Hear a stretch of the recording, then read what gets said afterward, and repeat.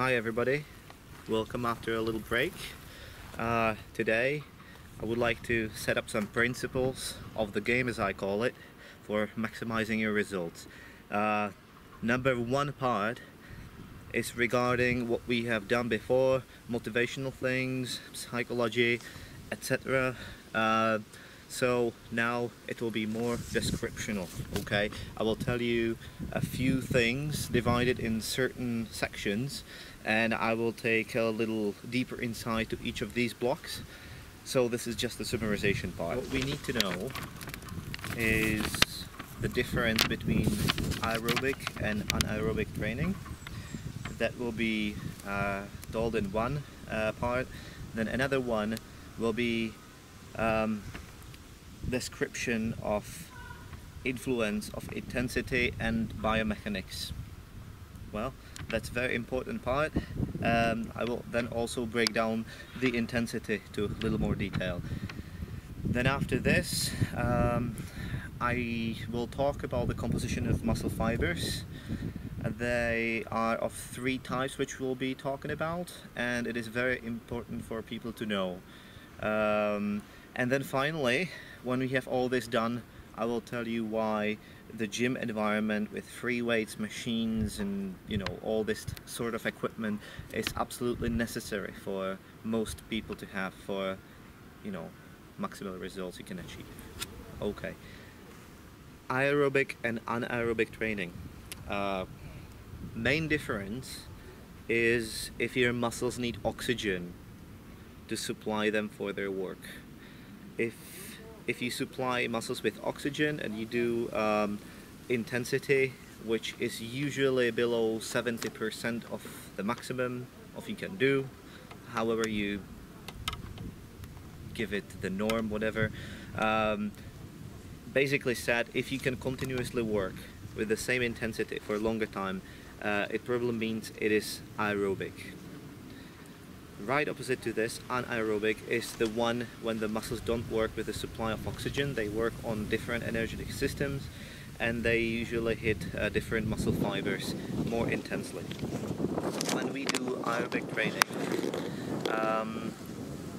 many people see it as something that they burn fat with, but it's not only the main reason. Yes, we hit certain muscle fibers, slow twitch muscle fibers, but also at the same time we work our cardiovascular system. That means that we really work our heart and everything else related with the blood circulation and supply of the oxygen, uptake of the oxygen for the muscular work. Then after this, this will never develop nice physique. This is only the way of spending energy. This is only the type of training. If you consider the typical activities, it can be running, rowing, it can be sort of exercises which you can do in the gym, like running on the treadmill, whatever kind of machines you can do with this intensity. As contrast to this, you can do anaerobic training, and that is basically resistance training in the gym, or resistance training with your own body, and that can be best achieved in the gym. I will tell you later in a little different fraction of this video today. Anaerobic training develops the muscle, right? So if you want to get the physique, you have to develop the muscle to make good shapes, good density, good structure, and you need also this to burn energy. If you have more energy spent than you eat, it means that you can be reducing the size. If you do aerobic training, yes, it is very, I would say, effective for fat burn, but just this itself will never make a good physique. It is only additional form of spending energy, of course, only if we talk about bodybuilding. I don't talk about any other sport, about bodybuilding. It is necessary to have it there sometimes. It can be also achieved through resistance training, because we can be moving in the zones when they're quite aerobic. But to be more precise, some people need more aerobic training than others, and that differs from your body type what you have. We'll talk about that later as well. Okay, so now let me explain you one thing which I usually divide all our training efforts. You can take bodybuilding training from two different perspectives. On one hand side, you have intensity, right? Intensity will hit all your muscle fibers you have if you do the right things, but the biomechanics, advanced biomechanics, I must say, it's not only compound exercise, not only isolated ones, but as you make it in complexity. You really need to design it well, because the better you are in this, the better shapes you will possibly have. And these two things are undividable. They always have to be there, full attention to both of them. They can vary differently, but this is something you really need to know a lot about. We'll get into more detail very soon. Alright, so let me tell you more about the intensity. Intensity consists of several things. One of them, of course, is the magnitude, the amount of resistance you can achieve. Yes? The maximum you can lift or maximum you can resist. That's only one point. Another one of them is if you lift heavy or closer to your maximum, it also depends how many times can you perform that exercise. Let's say you're bench pressing, and if you can do it 8 times or 10 times with similar weight, yes, of course 10 times will be more intensive. Then speed of repetitions also matters. If you develop more speed on each reps, you can really achieve higher intensity with that as well. Then we have breaks which matter. If you have shorter breaks, of course it's gonna be more intensive, because it's not only that given time what we consider, but it's also the whole training we're doing. If we have very short, well, very short, you know, it depends what is very short, but if we have shorter breaks, it will certainly make all our exercise much more intense. And then finally, the very last thing, which I would say is the hardest to describe, is the context of training. Because if you work, let's say, a certain body part, let's say chest, and you do some isolated exercise, let's say pec deck or cable flies or dumbbell flies, and then you finally do presses, your chest is already tired, okay, and it makes your chest work harder. So you can intensify through, you know, making different order of exercise and the choice of them.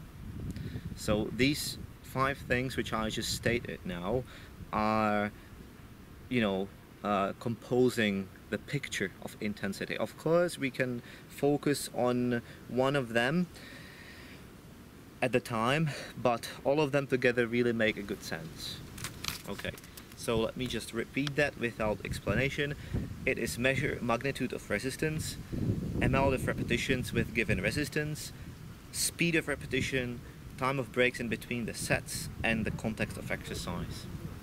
Now, what is related to previously said things, I would like to talk about the composition of muscle fibers. In some really advanced literature, you can find many different muscle fiber types, but we'll only use 3 because they're commonly used in sports, and those are slow, intermediate, and fast twitch. Okay, so each person is given those, you know, predispositions as it's born, yes, but then it also depends how you train. If you have, you know, each twitch have different type of, you know, pluses and minuses, you know, they have negative and positive things.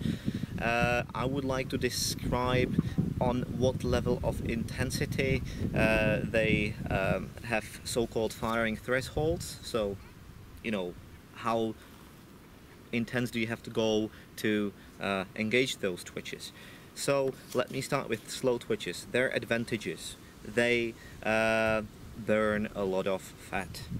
This is really good. You can see people dominant with slow twitch development, they are usually long distance swimmers, runners, people with a very high level of endurance. And yes, This has to do with aerobic training because it needs oxygen to burn, and it burns more fat through it. So yes, this is a very good thing. But the negative thing of them is that they are not so massive in the diameter of them. So if you want to develop bodybuilding qualities, if you care about the muscular development, they will never be big. They can get a little bit bigger, but they will never be big. Big can be the other two types of muscle twitches, and they are intermediate. I didn't tell you that yet before about those slow twitches, but whatever you do, if you even just stand up from the chair, or if you're running, or if you're doing really light resistance, it will engage slow twitches until about 70% of your maximal results you can achieve. If you climb over this and you're about in the region of 70 to 85% of your maximal intensity, which is moving somewhere between 6 to 12 repetitions, let's say, if we're talking about the resistance training, then you activate so-called intermediate twitches. They work in different energetic system. I will not get to too much details, but this is probably the most potential type of muscle fibers you can use in bodybuilding because they have the largest diameter. Okay, these muscles can develop the biggest shape, right? So that's one of the reasons, if you ever consider what that bodybuilders usually stay in those zones of repetitions, it is because of this, because they're hitting these muscle fibers. Very good advantage. They don't have very good endurance, but you can modify them. I will tell you then about fast twitches, which you always engage if you go over 85%, or even in so-called supramaximal achievements like negative repetitions, and stuff like this. I will not get to too much detail, but above 85% is fast twitch. Fast twitches are usually above 85% of your maximum. In reality, it means everything you can lift 6 or maybe 5 and lower, 1 or 2 reps maximum. It means that you absolutely burn out, that you cannot do third or you cannot do fourth. You just stop there and you cannot perform any more repetitions with this. So this is above 85%. Those twitches, they also have very good quality of size. So if you have that together with intermediate ones, you can develop quite a solid bulk with them. And to addition to this, intermediate twitches, a proportion of slow and fast twitches are given as you're born, but then the intermediate ones, they can adapt, in accordance to what you train. So if you train more endurance, or if you train for more resistance, they will kind of approach to that type of what you train. So they're quite modifiable. In practice, it means that we usually want them to behave more like fast twitch, because then they get all those better properties for bodybuilding. Alright, so let me just add a note to this, because most people are not even ready to lift on these levels of intensity because they would get injured. You really need to be developed before you get to these zones. Most bodybuilders out there, they probably don't have this problem, but for some people who just start bodybuilding, or they have no sport experience whatsoever, it might be a little bit difficult. It can be even dangerous. And I would recommend to develop your stabilization system. Let's just get the good habits first, and then you can get to these kind of intensities. Sometimes test them.